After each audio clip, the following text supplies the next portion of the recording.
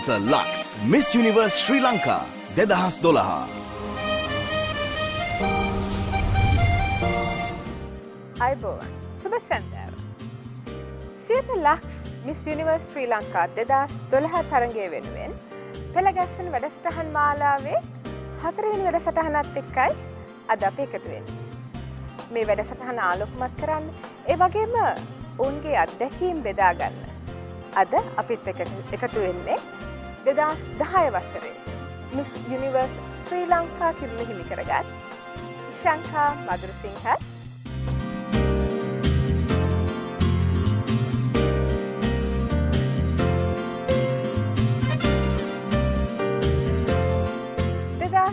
වසරේ Miss Universe Sri Lanka කිරුළ හිමි කරගත් අරුණි රාජපක්ෂ.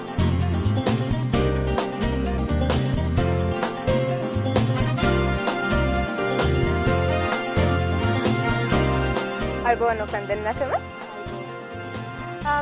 අරුණි ඉෂාන්කා මම ප්‍රශ්නේ දෙන්නගෙන්ම අහන්නේ අරුණි වයිස්ලම උත්තරේ දෙන්න.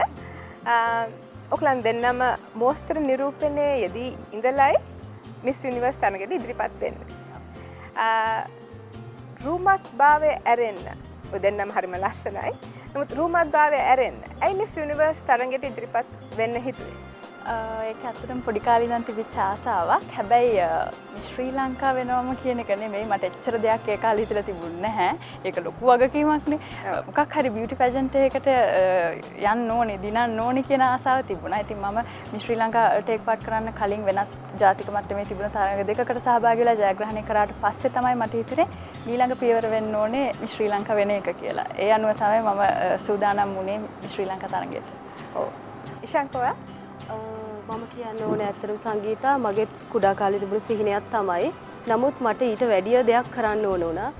මට කුඩා කාලේ ඉඳන්ම තිබුණා විශේෂ කෙනෙක් වෙන්න. මොකද මම කොළඹින් පිට කෙනෙක්. මට හැමදාම වුණා විශේෂ පුද්ගලයෙක් වෙන්න. ඉතින් මං හිතුවා ඒකට හොඳම අවස්ථාව තමයි මිස් ශ්‍රී ලංකා කෙනෙක් වෙන එක කියලා. මොකද මීට කලින් මම එවැනි ජයග්‍රහණ අන්තර්ජාතික ජයග්‍රහණ ලැබපු අයව දැකලා තිබුණා. ඔවුන්ගේ පෞරුෂය මම දුටුවා.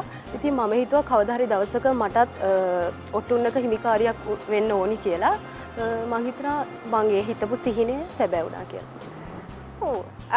ඒ දැන් මිස් ශ්‍රී ලංකා නෙවෙයි Miss Universe Sri Lanka. ඒ කියන්නේ Miss Sri Lanka තරග කීපයක් තියෙනවා. ඒ අතරේ Miss Universe Sri Lanka ඔයගලන්ට ළඟා වෙන්නේ කොහොමද? ඒ Miss Universe Sri Lanka තරගයට එන්න හිතුවේ. අනිවාර්යෙන් මොකද ඒක ලොකු විශේෂත්වයක් තියෙනවා. අපි දැන් ගොඩක් වෙලාවට සමහර අයට තේරුම් ගන්න බෑ නොදන්න කෙනෙක් ගැන මේ ශාස්ත්‍රය ගැන. Miss Sri Lanka පැජන්ට් ගොඩක් තියෙනවා. Miss Sri Lanka ගොඩක් ඉන්නවා මොකක්ද කියන එක. නමුත් මට අවශ්‍ය වුණේ ඒ වගේ තරගයකට සහභාගී වෙන්න Miss Universe කියන්නේ ලෝකේ තියෙන ප්‍රධානතම බියුටි පැජන්ට් එක. ඉතින් ඒකේ කොටස් කඩුවෙක් වෙන්න තියෙනවා නම් ඒකේදී ලංකාව මට නියෝජනය කරන්න පුළුවන් නම් ඒක තමයි ලබන්න පුළුවන් ලොකුම ජයග්‍රහණය වෙන්නේ. ඉතින් මට ඒ වෙනුවෙන් ටිකක් කල් බලන් ඉන්නත් සිද්ධ වුණා සහ සෑහෙන සූදානම් වෙන්නත් සිද්ධ වුණා. මම 2008 වසරේ ජයග්‍රහණය කරනකොට ඊට කලින් අවුරුද්දේ රොසෑන් ජැක්ලින් තමයි වින් කරලා තිබුණේ. නමුත් මම දැනගත්ත මට තේරුණා මම ගොඩාක් සූදානම් වෙන්න ඕනේ මේ පැජන්ට් එකට. මගේ සිරුර හදා ගන්න ඕනේ. ලංකාව නියෝජනය කරන්න අපි හිතපු පමණින් බෑ. ඒක ලොකු වගකීමක්. ඒක මට කලින් ඉඳලම තේරලා තිබුණා. මොකද ඊට කලින් සහභාගී වෙච්ච අයගේ උනන්දුව සහ එයාගේ පෞරුෂය දැක්කහම ශාන්කා කිව්වා වගේ. ඉතින් මට අවශ්‍ය වුණේ නැහැ. ඒ නිසා තවත් පැජන්ට් තිබුණාට සමහරවිට නොමිනේට් කරලා වුණත් පැජන්ට් එකට යවන අවස්ථාවක් තිබුණා. මොකද මම ඒ වෙනකොට නිරූපකාවක් යුනිවර්ස් එකට යවන්න බෑ. මිස් යුනිවර්ස් තරගයට ඒකේ තියෙන විශේෂත්වය තමයි ඒ තියෙන ප්‍රධානම බියුටි පැජන්ට් එක වෙන නිසාම ලෝකේ සෑහෙන රූල්ස් ඇන්ඩ් රෙගියුලේෂන් තියෙනවා. කවදාවත් කෙනෙක්ව රටකින් නියෝජනය කරලා එවන්න නම් කරලා එවන්න බෑ. අනිවාර්යෙන්ම එයා පැජන්ට් එකකින් ක්‍රවුන් කරලා වින් කරපු කෙනෙක් වෙන්න ඕනේ. ඉතින් ඒකේ ලොකු විශේෂත්වයක් තියෙනවා අනිත් ඒවාට වඩා. ඉතින් ඒ විශේෂ තරගයට සහභාගී කරලා ජයග්‍රහණය කරන්න තමයි මට උනේ. ඔව්. ඒක ඇත්ත. ඒ වගේම තමයි අපි කතා කරමු දැන් Miss Universe Sri Lanka තරගය. ඒක තමයි මුල්ම අත්දැකීම. මේ අත්දැකීම කොයි වගේ වුණාද ඔය දෙන්නටම? ශ්‍රී ලංකා තරගය. ශ්‍රී ලංකාවේ තරගය. ඇත්තටම මම කිව්වා වගේ කලින් කිව්වා වගේ මම කොළඹින් පිට කෙනෙක්. ඔව්. කෑගල්ලේ. ඔව් කෑගල්ලේ. ඉතින් මට ඕන වුණා විශේෂ කෙනෙක් වෙන්න, නිරූපකාවක් වශයෙන් ඉදිරියට යන්න. මිස් ශ්‍රී ලංකා මේ ශ්‍රී ලංකාවේදී පවත්වන තරගයේදී මට ඒක හුඟක් ඉවහල් වුණා. මොකද මේ ශේෂ්ත්‍රයේ ඉන්න දැවැන්තයන් මට මේ අවස්ථාවේදී හමු වෙන්න පුළුවන් වුණා. ඔවුන්ගේ පුහුණු වීම, ඒ වගේම ඔවුන්ගේ ගුරුහරුකම් ඒව මැද මුළු ලංකාවම වගේ මාව දැනගත්තා. ඉතින් මම හිතනවා මේ අවස්ථාව ශ්‍රී ලංකාවේදී පැවැත්වපු තරගයට සහභාගී වීම තමයි මගේ ජීවිතේ නිරූපණ ජීවිතය සහ ඊට අනිකුත් අවස්ථාවන් ලබා ගැනීම සඳහා ඉවහල් වුණු ප්‍රථම අවස්ථාව සහ ප්‍රථම අත්දැකීම. ඔව් මම කියනවා නම් මොකද මම ඒ වෙනකොට නිරූපිකාවක් විදිහට වෘත්තීය මට්ටමේ නිරූපිකාවක් විදිහට කටයුතු කරන කාලේ තමයි මම ශ්‍රී ලංකා තරගයට සහභාගී වුණේ. නමුත් ඔබත් නුවරේ. මමත් කොළඹින් පිට. නමුත් ඒ වෙන විට මම නිරූපණ කටයුතු ආරම්භ කරලා තිබුණා. මම කොළඹ තමයි ඒ වෙනකොට හිටියේ. නමුත් පටන් ගත්ත අලුත.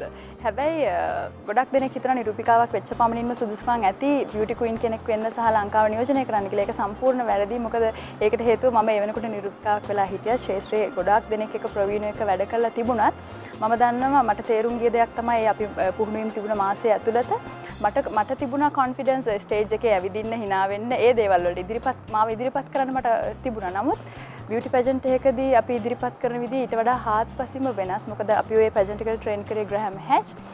මාසයක් කාලයක් ඇතුළත පුහුණු වීම කරාම අපි ස්ටේජ් එකේදී දකින්න දෙයට වඩා එතනින් එහා ගිය ගොඩාක් දේවල් අපිට කරන්න සිද්ධ වෙනවා බියුටි පැජන්ට් එකේදී. අපි ඉන්ටර්වියුස් වලට ෆේස් කරන්න ඕනේ, අපේ පෞරුෂත්වය පෙන්වන්න ඕනේ, අපි හිට ගන්න විදිය, hina වෙන විදිය, මේ හැමදේම පුහුණුවක් ඇතුව වෙන්න ඕන දේවල්. ඒක ඇඟේ තිබුණත් ආසාව තිබ්බත් නෑ. එතනට අදාළ විදියට අපි ඒකට සූදානම් වෙන්න ඕනේ. ඉතින් ඒ පුහුණුව අපිට මේ මාසය ඇතුළත ලැබුණා. ඉතින් නිරූපිකාවක් වෙලා හිටපු එක මට පුංචි වටිනාකමක් ශක්තියක් වුණා. මොකද ඒ යම්කිසි අත්දැකීමක් බය චකිතය අඩු නිසා. නමුත් ඒ මාසය ඇතුළත සම්පූර්ණයෙන්ම අපිට පුහුණු වෙන්න උනා, ස්වයං අධ්‍යයනයක් කරන්න සිද්ධ වුණා. ජාත්‍යන්තරයට යන්න අවශ්‍ය වෙන තරගයක් නිසා මේක ජයග්‍රහණය කරා. ලංකාවේදී අවසානයේ තත්පර කීපයේදී දැන් ඔයත් තව කෙනෙකුත් ඉන්නවා ස්ටේජ් එකේ. ඔය දෙන්නගෙම මම අහන්නේ ඒ කිරුලේ හිමිකාරිය හැටියට ඔය දෙන්නගේ නම කියනකොට ඇති වුණ අරුණි මාමට කියන ඇති වුණ හැඟීම කොයි වගේද? ඇත්තටම ඒක වචනෙන් කියලා නිම කරන්න බෑ. ඒ නිසා වෙන්නේ නැති මං එහෙලා වැඬුවේ.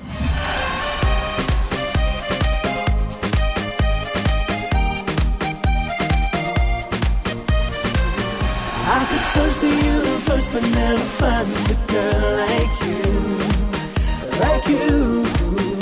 And I know it took a while, but I realized that I'm lost without you.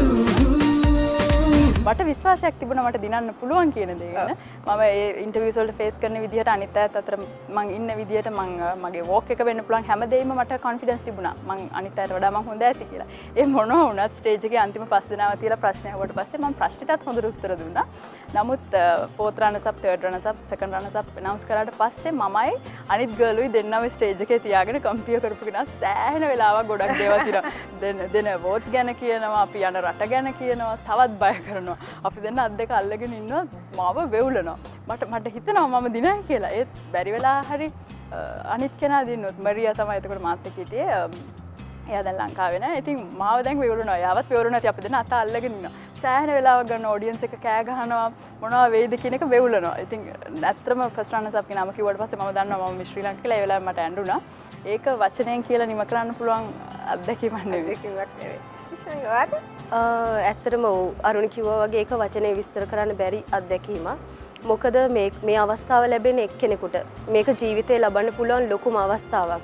ලෝකේ තියෙන ලොකුම බියුටි පැජන්ට් එකට, ඒ කියන්නේ තියෙන ලොකුම බියුටි පැජන්ට් එක අපි නියෝජනය කරනවා. එහිදී මම හිතන්නේ ඒක හුඟක් වාසනාවන්ත කෙනෙක් වෙන්න ඕනි ඒකට. අනිවාර්යයෙන්ම. මොකද හැම කෙනාටම මේ අවස්ථාවට ළඟා වෙන්න බෑ. සැලෙන වරලසේ දිලෙන පැහැසරේ මයිමය හරියගේ හේ හේ ඇස්කුණින් බලා කරන ඇරයුමත් ලස්සනයි දිගැසියේ පියවි සිහිදන මටද ඇත්තමයි ඔබ ළඟ සුරවමියේ. ඇත්තටම මටත් හිතුණා ඒ වෙලේ මම ජයග්‍රහණය කරයි කියලා. මොකද මට ලොකු දැඩි විශ්වාසයක් තිබුණා මගේ පිළිබඳව. මුලින්ම මුල සිටම මම මගේ ඒ ආත්ම විශ්වාසය ගොඩනගාගෙන තිබුණා. මම ඒ අනුව හැසිරුණා. මගේ ශරීරය, ඒ වගේම මම ඇවිදින විදිහ, මම අඳින විදිහ, මම කතා කරන විදිහ, ඒ හැම දෙයක්ම මම මේ ලංකාවේදී ලැබුණු පුහුණුව, ඒ වගේම මගේ කලින් තිබුණු අත්දැකීම් සමග මම ගොඩනගා ගත්තා. ඉතින් ඒ අවස්ථාව ඇත්තටම කියන්න බෑ. ඒ වෙලාවේදී මට දැන් වටත් ඇඳුනද? මටත් ඇඳුණා. මොකද ඒ වෙලාවේ මේගොල්ලෝ ප්‍රශ්න වලට උත්තර දීලා 5 දෙනා පිටිපස්සේ ඉන්නකොට දැන් මම ලෑස්ති වෙලා ඉන්න මගේ ෆයිනල් වර්ක් එක යන්න. එතකොට මම ඊට වඩා එක්සයිට් වෙලා. මොකද මම මිස් ට්‍රේනින් මිස් ශ්‍රී ලංකා විදිහට ක්‍රවුන් එකත් ඇඳගෙන මම ඉස්සරහට යන්න ඕනේ. එතකොට ඉෂාන්කව මම ඊට කලින් අඳුරනවා. ඉෂාන්ක මගේ අතාලලා කිව්වා අක්කි මට ඔයාගේ අතින් ක්‍රවුන් එක ගන්න ඕනේ කියලා. එයාට ඒ විශ්වාසය තිබුණා. ඔව් මම නිරූපිකාවක් වශයෙන් අරුණි අක්කත් එක්ක කලින් ඉඳන් වැඩ කරලා තියෙනවා. මට ලොකු විශ්වාසයක් තිබුණා ඒව දකින්නකොට මා තෑගේ මට්ටමට යන්න ඕනි. හැමදාම මට එයාව දකින්නකොට පේන්නේ අරුණි රාජපක්ෂ කියනවා හම්බුණා. ඔව් අරුණි රාජපක්ෂ කියන කෙනා නෙමෙයි. මෙයා මිස් ශ්‍රී ලංකා කෙනෙක් විදිහට තමයි මම එයාව දකින්නේ. මම ඒ දකින්න පුද්ගලයන් තුලින් මට අවශ්‍ය වුණා ජයග්‍රහණය කරා යන්න. ඉතින් මම ඇයට කියපු දෙයක් තමයි අන්තිම වෙලාවේදී බෑක් ස්ටේජ් එකේදී අරුණියක්ගේ ඔයාටින් මට ක්‍රවුන් එක මගේ ඔළුවට දාගන්න පුළුවන් වේද දන්නේ නැහැ. මට ඕනේ කියලා කිව්වා. ඉතින් ඒ ආත්ම විශ්වාසය තිබුණා සහ ඒ අවස්ථාව ඇත්තටම පුදුම අවස්ථාවක්. ඒක මම හිතුවා ඒ වෙලාවේ මේ ලෝකෙම දිනුවා මට යන්න ඕනි තැනට මම ගියා කියලා. හොඳයි මේ සුන්දර අත්දැකීම් බෙදා ගන්න. ඒ වගේම තව ඔවුන්ගේ මුණ දුන්න ඒ සිදුවීම් ගැන කතා කරන්න තව බොහෝ දේවල් තියෙනවා. ඒ නිසා ඒ හැම දෙයකටම කලින් පුංචි විරාමයකට ගිහිල්ලා එමු. Siyatha Lux Miss Universe Sri Lanka 2012.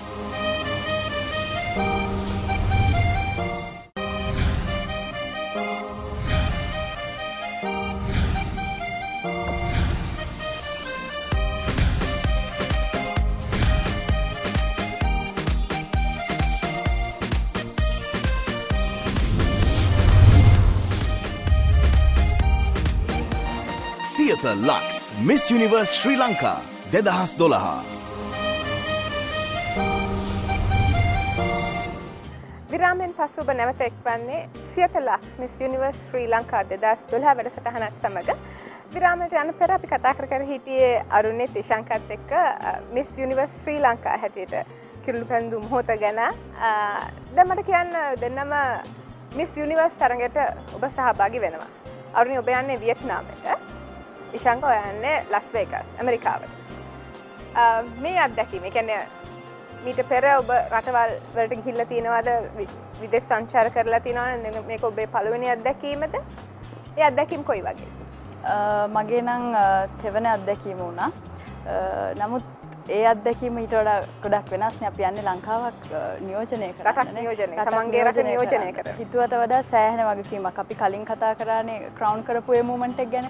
ඊට පස්සේ ඒ තිබිච්ච සතුටත් එක්කම හිතා ගන්න බැරි වගකීමක් ඔලුවට ඇවිල්ලා ටිකක් බයක් හිතෙනවා. මොකද ලේසි පහසු වැඩක් නෙමෙයිනේ අපි මුළු ලංකාවක් නියෝජනය කරනවා කියන්නේ. සහ ලෝකේ තියෙන ලොකුම පැජන්ට් එකේදී රටවල් 100කට ආසන්න ප්‍රමාණයක් එනවා. ලොකු සූදානමක් ඇතුව. ඉතින් මම සූදානම් වෙන්න ඕනේ. මම මගේ රට නියෝජනය කරන්න ඕනේ. මම එතනට යන්න ඕනේ. දැන් ලොකු වගකීමක් තියෙනවා. නමුත් දැන් ඒ අවස්ථාවට ගිහින් ආවට පස්සේ මම ඇත්තටම කියන්න ඕන දෙයක් තමයි ඒ මං ලැබපු අත්දැකීම. මට වචනෙන් විස්තර කරන්න මගේ අත්දැකීම් කියන්න. නමුත් ජීවිතේ මොනම අත්දැකීම් ලැබුවත් ඊට පස්සේ ඒ අත්දැකීමට නම් සමාන කරන්න බැරි වෙයි ජීවිතේ ලබා ගන්න වෙන කිසිම දෙයක්. මම හිතන්නේ ඒකට එකඟ වෙයි ශාන්කත්. සහ ලංකාව නියෝජනය කරපු මේ වගේ රූ රැජින තරඟයකට ගිය මිස් යුනිවර්ස් ගිය ඕනම කෙනෙක් මාත් එක්ක එකඟ වෙයි. මොකද ඒ තරම් එක වටිනා අත්දැකීමක් වුණා. මොකද වියට්නාමයේ තමයි මගේ පැජන්ට් එක තිබුණේ. රට වියට්නාම වුණත් මිස් යුනිවර්ස් ඕගනයිසේෂන් එකෙන් හැම අවුරුද්දම ලෝකයේ තියෙන විවිධ රටවල් තෝරගන්නවා. ඒෙහිදී ඒගොල්ලෝ ඇමරිකාවෙන් මං හිතන්නේ 500කටත් වැඩි වෙන 500ට වැඩි 1000කට ආසන්න වෙන ක්‍රූ එකක් එනවා ඒ අදාළ රටට. ඒගොල්ලන්ගේ ලියකියවිලි වැඩවල ඉඳලා අපිව බලා ගන්න දෙන අයගේ ඉඳලා හැම කෙනෙක්ම ඇමරිකන්ස්ලා. වියට්නාම් කියන රට විතරයි ඒගොල්ලෝ ගන්නෙ. ඒ විදිහට නමුත් ඒ රටේ තියෙන හැම අත්දැකීමක්ම අපිට විඳින අවස්ථාව තියෙනවා. ඒදී දැන් ගොඩක් දෙනෙක් හිතන දෙයක් තමයි මේ එහෙට ගියාම රටට ගියාම තනියෙන් යන්නේ, තනි කෙනෙක් විදිහට යන්නේ. අපි ගිහලා අම්මත් එක්කවත් තව කෙනෙක් එක්ක ඕගනයිසේෂන් එකත් එක්ක යන්නේ නැහැ. නමුත් එතනදී අපි එයාපෝට් එකෙන් අපිව බාර ගන්නකොට VVIP ට්‍රීට්මන්ට්ස් නේ අපිට හම්බෙන්නේ. අපි ඒ විදිහට තමයි පිළිගන්නේ මල් මාලා දාලා එහෙම. එතකොට අපිට පර්සනල් බොඩිගාඩ්ස්ලා දෙනවා. ඇමරිකාවේ ඉන්න FBI බොඩිගාඩ්ස්ලා තමයි අපිව බලාගන්නේ. අපි ඒ කියන්නේ අපිව වාහනෙන් බස්සන්නේ. අපි ලිෆ්ට් එකේවත් අපිට තනියෙන් යන්න බෑ. අපි කාමරේ දොර ඇරියාම එළිය අපේ බොඩිගාඩ්ස්ලා ඉන්නවා. ඒ තරම් ලොකු ආරක්ෂාවක් අපිට තියෙනවා. ඒ වගේම ඔක්කොම ඉන්න ගැහැණු ළමයිව බලා ගන්න හැම කෙනෙක්ටම දීලා තියෙනවා chaperone කෙනෙක්. ඒගොල්ලොන් අපේ ඕනෑපාකම් මොනවාද හැමදේම. කියන්නේ අපි කාමරෙන් එළියට යන්නේ නැහැ තනියෙන්. අනිවාර්යෙන් අපේ chaperone ඇවිල්ලා අපිට කතා කරොත් විතර අපි එළියට යන්නේ. ඒ විතරක් නෙවෙයි අපි ඒ එයාපෝට් එකෙන් ගිහලා එතන බහැපු තැන ඉඳලා අපි අපේ සෑෂ් එක ශ්‍රී ලංකා කියලා තියෙන්නේ. එතකොට හැම කෙනෙක්ම අපිට මගේ නම කියලා ඒ ඉන්න මාසය තුළත අපිට කතා කරන්න නැහැ කිසි කෙනෙක්. ශ්‍රී ලංකා කියලා කතා කරන්නේ. ඒ වගේම අනිත් අයට එයාගේ රට කියලා කතා කරන්නේ. මිස් ශ්‍රී ලංකා නැත්නම් මිස් ශ්‍රී ලංකා කියලා සෑෂ් එකේ තියෙන රටේ නම විතරනේ. ඉතින් කවුරුත් මිස් ශ්‍රී ලංකා මිස් ඉන්දියා කියලා කතා කරන්නේ නැහැ. ශ්‍රී ලංකා ඉන්දියා අපේ නම රටේ නම. ඉතින් එතකොට ඒක අමුතුම හැඟීමක් ඒක. ඒ විතරක් නෙවෙයි ලොකු වගකීමක්. අපේ කොඩිය අපිත් එක්ක තියෙනවා. අපි යන තැන්වල අපේ කොඩිය ගෙනින අපිව පිළිගන්න තැන්වල අපේ රටේ කොඩිය තියෙනවා. ඉතින් තනි කෙනෙක් විදිහට ලංකාව රිප්‍රසන්ට් කරනවා කියන්නේ ඒ අනිත් එක අපිව ගියාම අපිව පිළිගන්න විදිය, අපිට ලබා දෙන පුහුණුව, අනිත් අයත් එක්ක එකතු වෙලා බෙදා ගන්න දේවල්, ඒ දේවල් වචනයෙන් කියලා නිම කරන්න බැහැ. Live from the Crown Convention Center in Nha Trang, it's Miss Universe 2008, Vietnam. Aruni Rajpaksha, 24, Sri Lanka. Through happiness and pain, sunshine and rain, you have always been there. Baby, you make me whole. Your love I won't ever let go. Oh no, no, no, no. Your love feeds my soul. To you I give my all, baby. දැන් වියට්නාම ඔබගේ රටේ දැන් වියට්නාමයේ කිව්වම අපේ ඔළුවට එන්නේ නැහැනේ දැන් මිස් යුනිවර්ස් පැජන්ට් එක මිස් වියට්නාමයේ කිව්වම කොයි වගේ අත්දැකීමක් වුණාද? වියට්නාම් කිව්වම අපි සාමාන්‍යයෙන් ඇත්තටම දන්නේ නැහැ වියට්නාම් ගැන වැඩිපුර දේවල්. ආසියාතික රටක්. නමුත් එහෙට ගියාම ඒ රටේ ඒ වෙනුවෙන් තිබුණු සූදානම හරිම පුදුමයි. ඒක ලොකු අත්දැකීමක් වුණා. මොකද මිස් යුනිවර්ස් ඕගනයිසේෂන් එකේ සහාය කන්ටෙස්ටන්ට්ස් 80 ගණක් හිටියා. ඒ 80 ගියාම අපිට එහෙ හදලා තිබුණ අපේ ෆයිනල් පැජන්ට් එකේ තිබිච්ච අන්තිම සතිය අපිට ඉන්න අපි වෙනුවෙන්ම හොටෙල් එකක්, රිසෝට් එකක්. ඒ හොටෙල් එකේ තිබුණ කෝප් එක PVC එක පවා ලෝගෝ එක උනේ මිස් යුනිවර්ස් ලෝගෝ එක. හැම එකෙම මිස් යුනිවර්ස් කියලා ලියලා තිබුණා. අපි තමයි ගිහිල්ලා හොටෙල් එක ඕපන් කරේ. එතකොට 2007 කවුද රියෝ මොරි තමයි miss universe, ෆෝමර් miss universe, රේනි miss universe. එයාගේ අතින් සහ අපි එකතු වෙලා තමයි කේක් කපලා පිටපටිය කපලා හොටෙල් එක ඕපන් කරේ. ඒ හොටෙල් එක ඉස්සරහා පාරෙන් එහා පැත්තේ කන්වෙන්ෂන් හෝල් එකක් හදලා තිබ්බා. මිස් යුනිවර්ස් ක්‍රවුන් එක හැම තැනම ලෝගෝ එක සීට් එකක ඉඳලා. ඒ කියන්නේ අපි වෙනුවෙන්ම හදපු හැමදාම නිර්මාණය වෙලා තිබ්බා. ඉතින් පුදුම පිළිගැනීමක් ආසාවක් දැනෙන්නේ නැති. මොකද අපි හිතුවාම වියට්නාම් කියන රට එච්චර දියුණු නැති රටක් වෙන්නේ නැති, මේ දේවල් ගැන දන්නේ නැති රටක් වෙන්නේ නැහැ. ඒගොල්ලොන්ගේ ලොකු සූදානමක් තිබ්බා මිස් යුනිවර්ස් මේ වෙනුවෙන් පිළිගන්න ලොකු පෙරෙඩ් එකක් අපි වෙනින් සංවිධානය කළා තිබ්බා. ඒ හිටපු මාසය ඇතුළත රටේ අගමැති පවා අපිට හම්බෙන්න අවස්ථාව ලැබුණා. ඒක ජාතික මට්ටමින් පිළි අරගත්ත ඔලිම්පික් වලට විතරයි මිස් යුනිවර්ස් කියන එක ලෝකයේ දෙවෙනි වෙන්නේ. ඉතින් එතකොට හිතා ගන්න පුළුවන් සරලම උදාහරණයක් මොනවා වගේ ඔලිම්පික් කියන්නේ ක්‍රීඩාවෙන් විශිෂ්ටතම තරඟය. මිස් යුනිවර්ස් කියන්නේ රූප රාජ්‍යයෙන් තරඟය. නමුත් ඒක අමතරව ගත්තොත් ජාත්‍යන්තර වශයෙන් රටවල් ගණනාවක් එකතු වෙලා සංවිධානය වෙන දෙයක් හැටියට ලෝකයේ දෙවෙනි වෙන දෙයකට තියෙන මිස් යුනිවර්ස් මේ ඔලිම්පික් එක දෙක වෙන්නේ මිස් යුනිවර්ස්. ෂංග ඔයාගේ තරග ඒතර ඔයා යන්නේ ඇමරිකාවට. මේ අත්දැකීම් කොයිව ලස් වේගස් කියන්නේ මම හිතන්නේ සිහිනපුරය. ඉතින් මේ අත්දැකීම් කොයි වගේද? මුලින්ම මට හැඟුණු දේ තමයි මම ශ්‍රී ලංකා කියන එක. අරුණි කිව්වා වගේ අපිට හැමෝම කතා කරන්නේ ශ්‍රී ලංකා කියලා. එතකොට මට ලොකු ආඩම්බරයක් ඇති වුණා තනි පුද්ගලයෙකු වශයෙන් ලෝකයේ ඉදිරියේ මගේ රට නියෝජනය කරන්න මට හැකියවීම ගැන. රෝස කම්මුලේ සුමුදු සුවදනේ පියගරු සමනලියේ තෙතොල් කරලියේ තෙපුලගියකි මధుරිය සොඳුරියේ හේ හේ නගින ඇස් බව පිනක් කර ඇති බව දැනේ මිහිරියේ අසිරි සිහිනය කිරුල ඔබ තමයි දෙලිලොල් යවුවනයේ. ඒ වගේම තමයි සංගීත ලොකු අත්දැකීමක් ඒක. ජීවිතේ මම හිතන්නේ ඒ තැනට මම කලින් කිව්වා වගේ ලොකු ආසනාවක් තියෙන්න ඕනේ ඒ තැනට යන්න.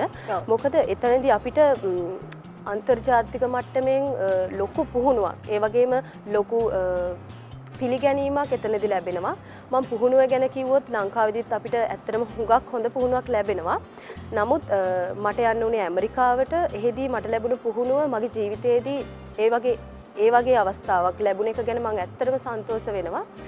එහෙදී ඔවුන් දැන් අපි ටිකක් පිටිපස්සෙන් කිව්වොත් ඒක අනිවාර්යෙන් කියන්න ඕනේ. මොකද ඇමරිකාවේ දැන් ඒ වගේ ජාත්‍යන්තර තරගයකදී ඒගොල්ලෝ තප්පරයට දැන් මොන හරි නර්තන අංගයක් වගේ දෙයක් ගත්තොත් අපි ඇවිදින එකක් ගත්තොත් හරියට තප්පරයට ඒගොල්ලෝ ඒ දේවල් සිද්ධ වෙනවා. ඒකට අපි ඉගෙන ගන්නවා ජීවිතේ හැමදේම තප්පරයට දැන් මොන හරි දෙයක් ලෑස්ති වෙන්න. ඔව්.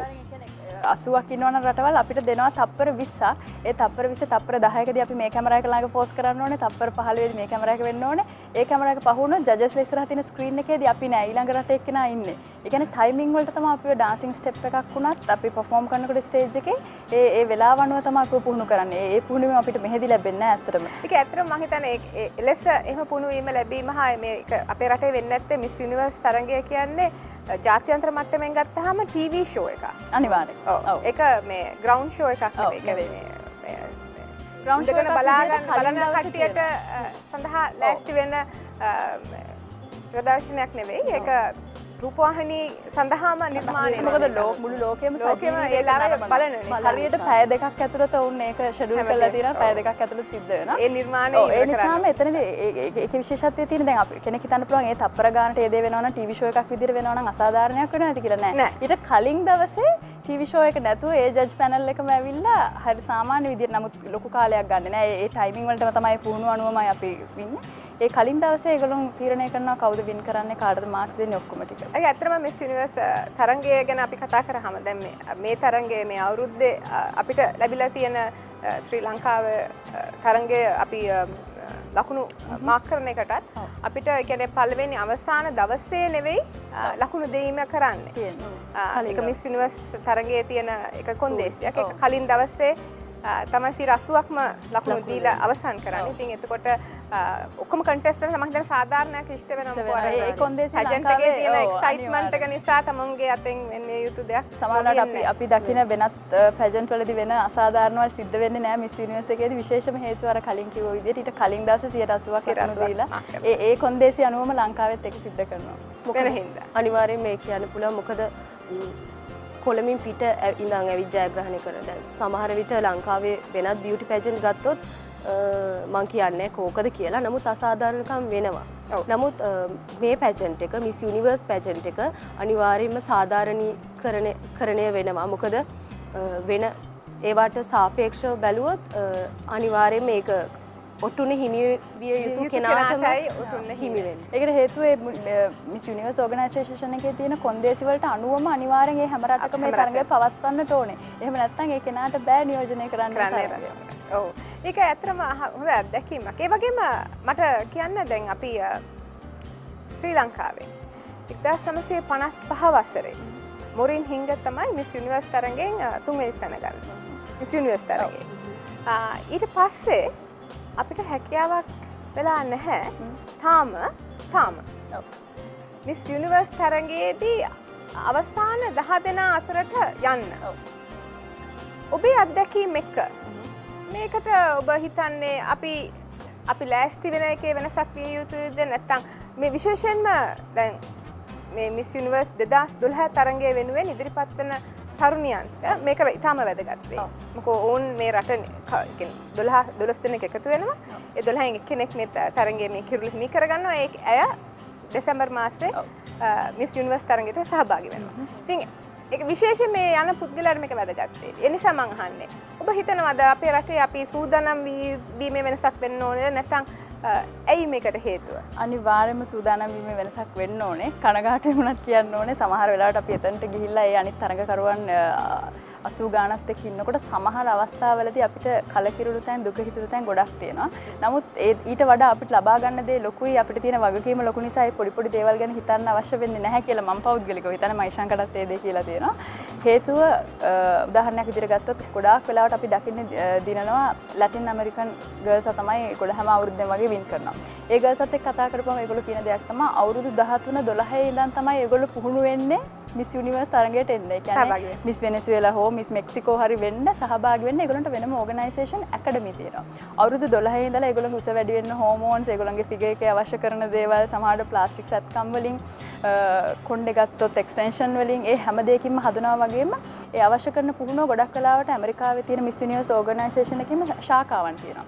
සමහරු වැඩිදුර පුහුණුව සඳහා නිව්යෝර්ක් නුවරටම ඇවිල්ලා පුරුදු වෙලා යනවා මේ ගොඩක් ප්‍රධාන පෙළේ තියෙන ඔය හැමතිස්සෙම වින් කරන රටවල් වල ඉන්න අය.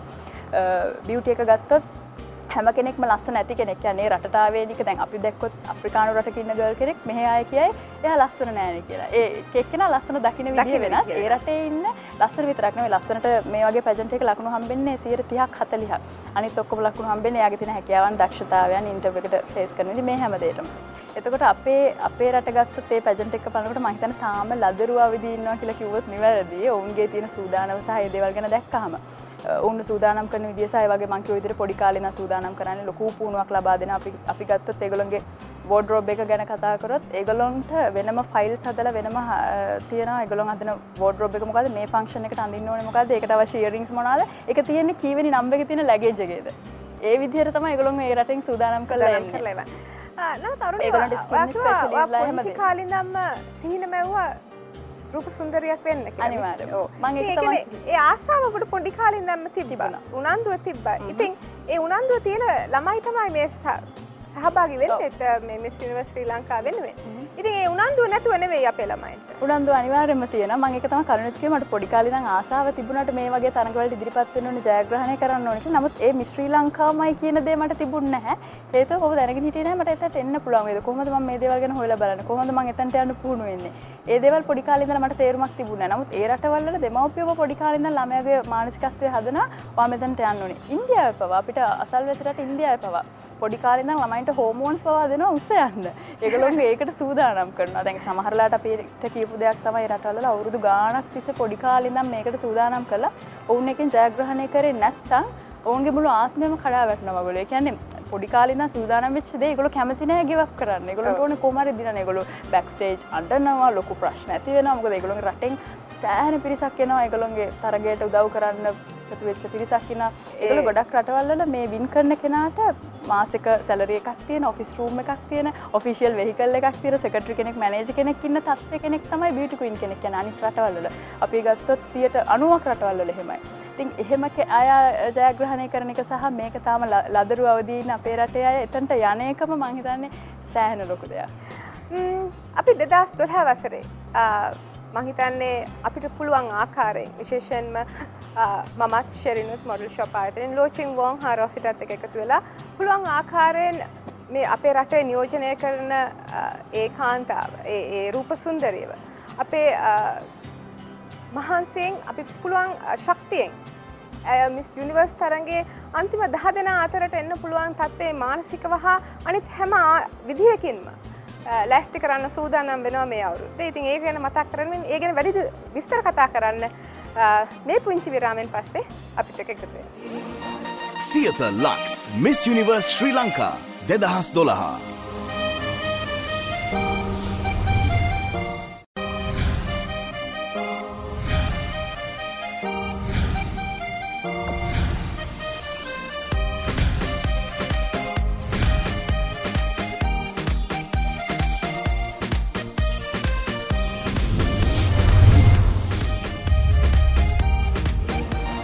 Siyatha Lux Miss Universe Sri Lanka 2012. විරාමයෙන් පසු ඔබ නැවත එක්වන්නේ Siyatha Lux Miss Universe Sri Lanka 2012 වැඩසටහනක් සමගයි. විරාමයට පෙර අපි සාකච්ඡා කරමින් හිටියේ Miss Universe තරඟයට සඳහා සහභාගී වෙන ශ්‍රී ලාංකීය නියෝජිතය. ඒ කියන්නේ Miss Universe Sri Lanka ඒ කිරුළු හිමිකාරිය සහභාගී විය යුතු ආකාරය හා ලෑස්ති වෙන ඕනි ක්‍රමය ගැනයි. ඉතින් මේ 2012 වසරේ Miss Universe Sri Lanka produce කෙනෙක් හැටියටත් මොඩල් ෂොප් ආයතනයේ අධ්‍යක්ෂිකාවක් හැටියටත් මම බොහොම වගකීමෙන් යුතුව කියනවා. අපි 2012 වසරේ තරඟකාරයන්ව Miss Universe Sri Lanka තරඟය සඳහා මාස එකමාරක කාලයක පුහුණු වීමක් ලබා දෙනවා. ඒ කියන්නේ catwalk modeling, photographic modeling, තමන්ගේ හැම පිළිබඳව තමන්ගේ රූ සපුව ආරක්ෂා කරගන්නේ කොහොමද? තමන්ගේ හිස කේස ආරක්ෂා කරගන්නේ කොහොමද? තමන්ගේ ශරීරය සකසා ගන්නේ කොහොමද? මේ හැම දෙයක් පිළිබඳව මාස 1මාරක කාලයක පුහුණු වීමක් ලබා දෙනවා. ඒ වගේම තමයි එක්සර්සයිස් තමන්ගේ සිරුර හීන් කරගන්නත් හැඩ කරගන්නත් වගේම තැනකට ගියාම තමන් හැසිරෙන්නේ, තමන් ඉඳගන්නේ, කතා කරන්නේ, කෙනෙක්ට මූණ දෙන්නේ මේ කොහොමද? මේ හැම දෙයක්මත් අපි ට්‍රේනින්ග් එකක් දිය යුතුයි. එටිකට් ට්‍රේනින්ග් එකක් කර යුතුයි. ඉතින් නැවතත් අරුණී ශංකා මම අහන්න කැමතියි දැන් මිස් යුනිවර්ස් තරඟේ කියන්නේ ඔබේ ජීවිතේ වෙනස් කරපු අත්දැකීමක්. දැන් මිස් යුනිවර්ස් තරඟයට ඔබ සහභාගී වෙනවා. රට නියෝජනය කරමින් ඔබ පිටරටට ගිහිලා මාසයකමාරක කාලයක් ඔබ පිටරටින් ඉඳලා නැවත ලංකාවට එනවා. ඔබ දෙන්නාම මත කියන්නේ ලංකාවේදී ඔබට ලැබුණු පිළිගැනීම කොහොමද? ඒ තරඟෙන් පසු ලංකාවට පැමිණෙනකොට ඔබේ ජීවිතය කියන්නේ දැන් නිරූපිකාවන් හැටියට, රූප සුන්දරියන් හැටියට ඔබේ ජීවිතේ වෙනස් වුණේ කොහොමද මේ තරඟෙන් පසු? ඔව් සංගීත ඇත්තටම මේ වෙනස් වීම ගැන කියන්න ඕනිමයි. මොකද වෙනත් රටක නම් ඒක ලොකු පිළිගැනීමක් ඇති වෙනවා. නමුත් අපේ රටේ එහෙම නෑ කියන්නේ නැහැ. නමුත් අඩුපාඩු කියනවා නෙමෙයි. ලංකාවේ මිනිසුන්ගේ අදහස් වෙනස් විය යුතුයි. මේ අපි තියෙන තැන. මොකද ලංකාවේ රූප සුන්දරියක් කියනකොට ඒ තරම් ලොකු පිළිගැනීමක් නැහැ. නමුත් රටේ ගත්තත් හැම පාර්ශවයකගේම අවධානය අනිවාර්යයෙන් යොමු විය යුතුයි. දේශපාලන පාර්ශවය ඒ වගේම රටේ ඉහළම තැන සිට වෙනත් රටවල නම් ඒ පිළිගැනීම ලැබෙනවා. නමුත් අපේ රටේ මිනිසුන්ගේ මං කිව්වා වගේ අදහස් වෙනස් කර යුතුයි. දැන් මම ඇමරිකාවට ගිහින් ඉන්නකොට එහෙ බියුටි පැජන්ට් එක කරනකොට මිස් පිලිපීන් පුදුම පිළිගැනීමක් තිබුණා. ඒ රටේ මිනිස්සු ඇයට පුදුම ආදරයක් කරනවා. ඇයව සලකන්නේ තමන්ගේ රට ජයග්‍රහණය කරන්න ගිහින් හිටපු කෙනෙක් විදිහට. තමන්ගේ රට, ඒ කියන්නේ මිස් පිලිපීන් හැටියට වෙන කෙනෙක් හැටියට නෙවෙයි තමන්ගේම කෙනෙක් හැටියට තමයි ඒගොල්ලෝ සැලකුවේ. හුඟක් ලොකු ආදරයක් ඇයට ලැබුණා. නමුත් අපේ රට කියන්නේ ඇමරිකාවේ ෆිලිපිනෝ ඉන්න සිටින ජනතාව. ඔව්. නමුත් ලංකාවේ මං හැම වෙලෙම කියනවා මේක ලොකු වැරැද්දක් නෙමෙයි. නමුත් ඇයට මේ අපි කරන්නේ රට නියෝජනය කිරීම. තනි පුද්ගලයෙකු වශයෙන් ලෝකයේ ඉදිරියේ, ජාත්‍යන්තර ඉදිරියේ ලංකාව නියෝජනය කිරීම. ඉතින් අනිවාර්යයෙන්ම ඇයට මේ රටේ ඉන්න මිනිසුන්ගේ සහයෝගය දිය යුතුයි. ඇයට ආදරය කර යුතුයි. මේක මම කියන දෙයක්, මම පෞද්ගලිකව කියන දෙයක් වුණත් නමුත් මං අපේ රටේ ජනතාවට, අපේ රටේ සිටින අනිත් පාර්ශවයන්ට මේක සිතන්න දෙයක් ඉදිරිපත් කරනවා. මොකද අපි යන්නේ ලංකාව මගේ රට නියෝජනය කරන්න. මම ඉෂාංකා මදුරසිංහ නෙමෙයි, මම මිස් ශ්‍රී ලංකාවයි නියෝජනය කරන්නේ. ඉතින් අනිවාර්යෙන් මගේ ජීවිතේ පෞද්ගලිකව ගත්තොත් මගේ ජීවිතය වෙනස් වුණා. මොකද මම නිරූපිකාවක් වශයෙන් හුඟක් ඉදිරියට ගිහින් තියෙනවා. මට ජාත්‍යන්තරයේදී දැනටමත් අවස්ථාවන් ලැබිලා තියෙනවා. නිව්යෝක් ෆිල්ම් ඇකඩමි එකේ මට ඉගෙන ගන්න අවස්ථාවක් ලැබිලා තියෙනවා. ඒ වගේ ලොකු මට පෞද්ගලිකව මට ලැබිලා තියෙනවා අවස්ථාවන් සහ ලොකු දේවල්. නමුත් අපේ රටම සිතන්න ඕනි. මොකද මිස් ඉන්දියා කිව්වොත් ඒගොල්ලෝ පුදුම ආදරේ ඒගොල්ලන්ගේ රටේ මිනිස්සුන්ට නේ. ඔබ කියන්නේ මිස් යුනිවර්ස් තරඟේ ඔබ ජයග්‍රහණය කරාද නැද්ද කියන එක නෙවෙයි වැදගත් වෙන්නේ. ඔබ රට නියෝජනය කරපු නිසා ඒ නියෝජනය සඳහා යම්කිසි පිළිගැනීමක් ඔබ කරපු කැපවීම වෙනුවෙන් යම්කිසි පිළිගැනීමක් අපේ රටේ ජනතාව අතරින් සිද්ධ විය යුතුයි කියලා. ඒ කියන්නේ ජනතාව අතරින් මම හිතන්නේ තියෙනවා. ඔබ කියන්නේ ඊට වඩා ඉහළින් අනිවාර්යයෙන්ම රාජ්‍ය පිළිගැනීමක් තිබිය යුතුයි කියලා. රාජ්‍ය පාර්ශවයන් ගත්තොත් අපේ රටේ වෙන දේශපාලනයේ අනිත් දේවල් සම්බන්ධයෙන් ලොකු තියෙනවා ඒව ගැන පිළිගැනීම. නමුත් මේ අංශයට අවධානය යොමුන්නේ නැහැ. නමුත් අපිත් කරන්නේ ජාත්‍යන්තර තලයේදී ලංකාව නියෝජනය කිරීම. ඉතින් ලංකාව නියෝජනය කරන කෙනෙක් විදිහට අනිවාර්යයෙන්ම මට පමණක් මේ මං කියන්නේ පෞද්ගලිකව මගේ අත්දැකීම් පමණක් නෙවෙයි අරුණිට එතකොට ඊළඟට දිනන්න සිටින ජයග්‍රාහිකාවට කලින් දිනලා සිටින අයට පිළිගැනීමක් අවශ්‍යයි. මොකද ඔවුන් කරන්නේ රට වෙනුවෙන් කර්තව්‍යයක්. ඒ නිසා රෝස කම්මුලේ සුමුදු සුවදනේ දියගරු සමනලියේ දෙතොල් කරලියේ තෙපුල ගියකි මధుරිය සොඳුරියේ හේ හේ නගින ඇස් බව පිනක් කර ඇති බව දැනේ මිහිරියේ අසිරි සිහිනය කිරුල ඔබටමයි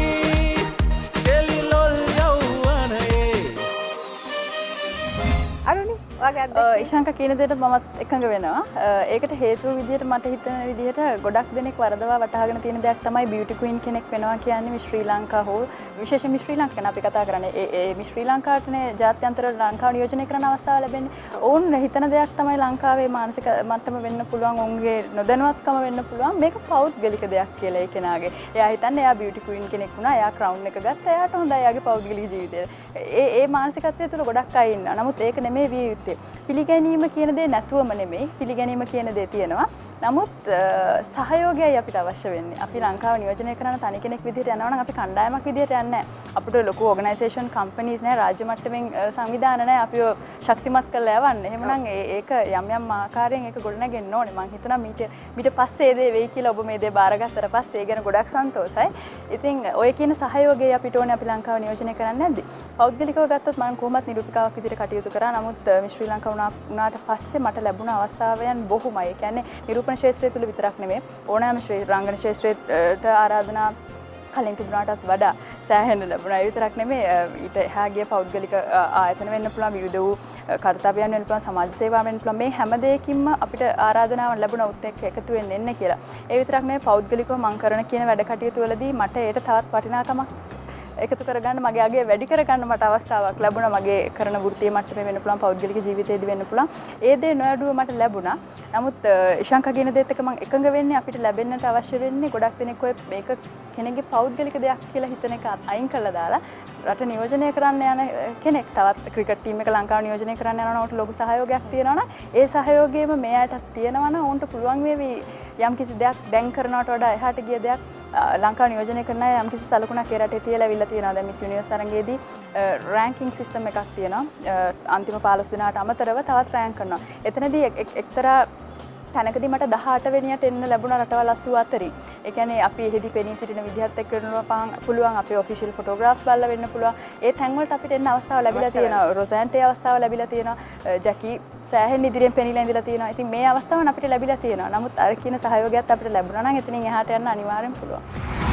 Aruni Rajapaksa, 24 Sri Lanka. Through happiness and pain, sunshine and rain, you have always been there. Baby, you make me whole. Your love I won't ever let go. Oh no, no, no, no. Your love feeds my soul. To you I give my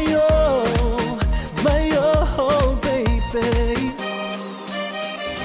miss universe ශ්‍රී ලංකා 2012 තරඟයේ ඕගනයිසින් කරනකොට මට තේරුණ දෙයක් තමයි මේක මේ ඉතින් ලස්සන ළමයි ටිකක් එකතු කරගන්නකෝ.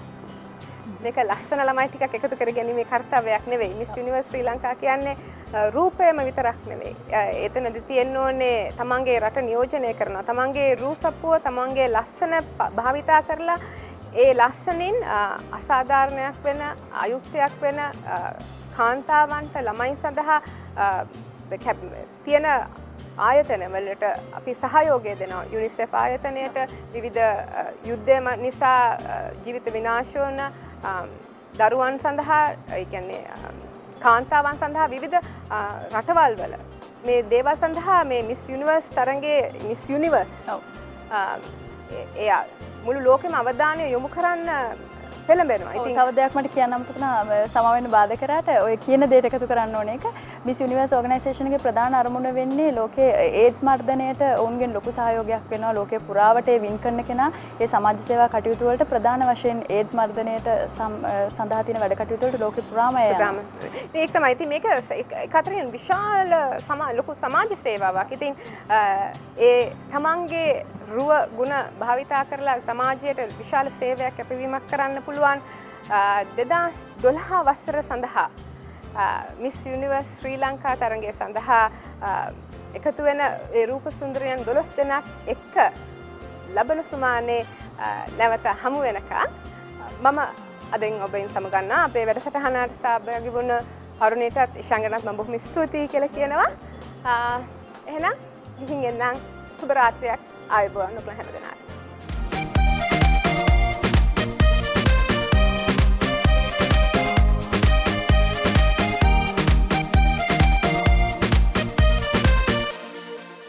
I could search the universe but never find a girl like you, like you.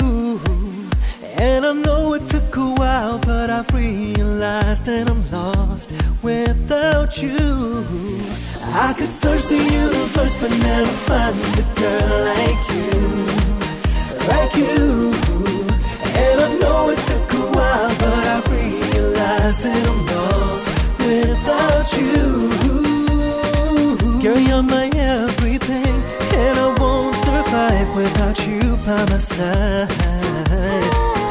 You're the air that I breathe, baby, my heart bleeds every time you leave me. Baby, you make me whole, your love I won't ever let go. Oh no, no, no, no, your love feeds my soul, to you I give my all, baby.